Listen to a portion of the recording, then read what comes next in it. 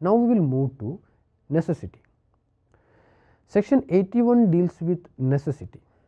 The section reads as, nothing is an offence merely by reason of its being done with the knowledge that is likely to cause harm, if it is to be done without any criminal intention to cause harm and in good faith for the purpose of preventing or avoiding other harm to person or property. That is very important. The last part is very important. The last part says about for what purpose we defines we excluding a person from criminal liability. To invoke this section, the following ingredients must be necessary. First one is, the act must be done under good faith. Second one is, there must be no mens rea. And the third one is, the act is done in order to avoid greater evil. These three are the essential ingredients in order to invoke section 81. Section 81 is embodied on the principle that where the accused choose lesser evil in order to avoid the bigger, then he is immune. The genesis of the principle emanates from two maxims: quod necessitates non habet legem, which means necessity knows no law, and the second maxim is necessitates vindict legem, which means necessity overcomes the law. This doctrine of necessity recognizes that the law has to be broken to achieve a greater good. The illustration of the section explains lucidly how the doctrine of necessity works. It is pertinent to note that although section 81 does not specifically refer to greater evil or lesser evil, it in effect deals with the case of lesser evil. Section 80 and 81 are analogous provisions, the former dealing with accidents and the later with inevitable accidents. Section 80 stipulates the absence of criminal intention as well as criminal knowledge, whereas section 81 stipulates the absence of criminal intention alone.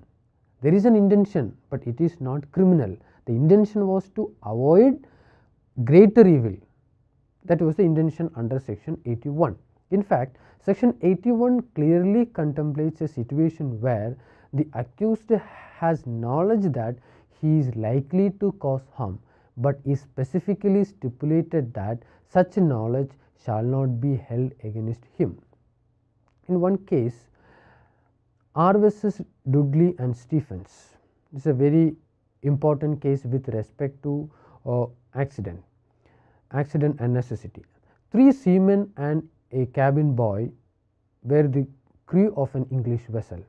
Due to shipwreck, the 3 seamen and the boy escaped and were put into open boat. On 20th day, when they had no food for 8 days and no water for 5 days, the accused killed the boy and fed on the flesh and blood 4 days to survive themselves. On the 4th day, they were picked up by a passing vessel and subsequently they were prosecuted for the offence of murder of the boy. The accused pleaded the defence of necessity to get exemption from criminal liability. The question is whether the accused is entitled to get the benefit of necessity. First question is, killing a person, whether it comes under section 81 or whether it comes under the concept of necessity. The Privy Council held that the accused guilty of murder, the accused is guilty of murder and he is convicted on the following grounds. The ratio which is suggested by the Privy Council, the first one is the self-preservation is not an absolute necessity. So, self-preservation is out of the concept of necessity. The second one is no man has a right to take another's life to preserve his own, and the last one is there is no necessity that justifies homicide. This is about accident. So, this is the 3 cardinal principles still relevant when we are discussing about the concept of necessity and accident. These 3 principles are still relevant in adjudicating the principle of what necessity. Next we will move to infancy. Section 82 and 83 deals with infancy. Section 82 says, nothing is an offence which is done by a child under 7 years of age. Section 83 says, nothing is an offence which is done by a child above 7 years of age and under 12 who has not attained maturity of understanding to judge of the nature and consequence of his conduct on that occasion. These sections confers immunity from criminal liability on child offenders. The immunity is based on the principle of juvenile justice. The constitutional basis can be derived from Article 15 subclause 3, 39E and F of the Constitution of India. All these provisions mandates that the state can enact a new law, state can enact a special legislations for the protection of children.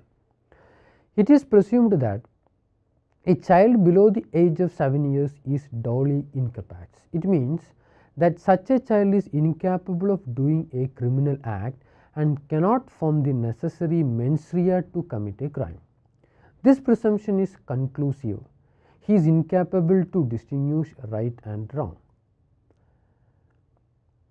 Section 83 presumes that a child above 7 but below 12 years of age is duly capax. That means he is capable to commit a crime depending upon the maturity of understanding.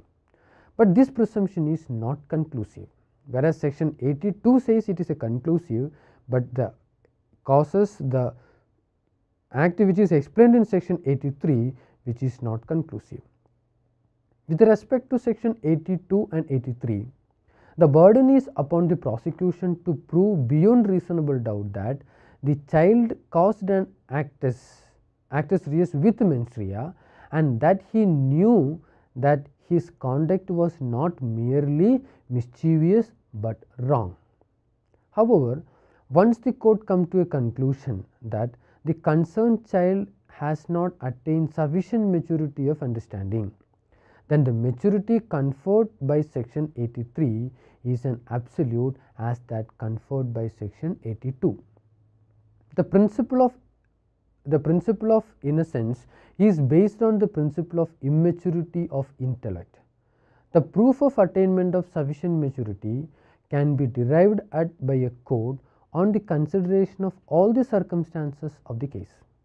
It can be inferred from the nature of the act and his subsequent conduct and other allied factors such as demeanor and the appearance in the court. It need not be proved by the prosecution by positive evidence. Beyond the age of 12, there is no immunity from criminal liability. Even if the offender is a person of undeveloped and incapable of understanding the nature and consequence of his act, all the juvenile in conflict with the law is now governed by Juvenile Justice Act 2000. The perusal of the JJ Act makes us clear that it is not giving any punishment for juveniles, but at the same time it is not exonerating the juveniles from criminal liability. But it would appear that something akin to immunity is provided to delinquent juveniles under the Act. One case in Ulla Mohapatra versus King. A boy 11 and below 12 picked up his knife and advanced towards another. He threatened the others by saying that he would cut him into bits and did actually what he said. It was held that he was having sufficient maturity of understanding because he did what he intended. In another case, in Walter versus Lund, the parent of a child aged 7 years were charged with receiving from their son a child's tricycle, knowing it had been stolen by their child. It was held that the parent must be acquitted on the ground that since the child could not steal that tricycle, it will not be considered as a stolen property. So, that is it's a very interesting judgment. A child, in fact, we can say that a child who stolen a particular thing and the parents accepted by knowing that it is a stolen property. The question of law that is arises is whether a child can be a thief or he can be prosecuted, because as I said, a child below the age of 7 years is duly incapax. It is a conclusive proof. This case is the best example which the court come to a conclusion that a child is duly incapax. Since he is duly incapax, he cannot be prosecuted for the offence of, the parents cannot be prosecuted for the offence of theft. So, let us conclude. Today in this lecture we discussed mistake of law, mistake of fact, infancy, accident, necessity. Except mistake of law, all other defences it is recognized under Indian Penal Code. The one of the essential or one of the features of these offences, not these offences, the entire chapter, general exceptions, we can say, if suppose when a lawyer is taking the defense of general exceptions, either mistake of fact, necessity, accident or infancy or insanity, whatever, the initial burden is always upon the accused person, and if the accused person is not able to substantiate his case or his defense in a proper way, there is only one conclusion, that is conviction. So, whenever a lawyer takes the defense under chapter 4, he must ensure that he must be in a position, or he can substantiate his case, his defense in a court of law. That is a very important point when we discuss about the concept of general exceptions. And when we discussed about all these except mistake of law, all these elements lacks mens rea. It is the basic principle behind chapter 4 of the Indian Penal Code. Thank you.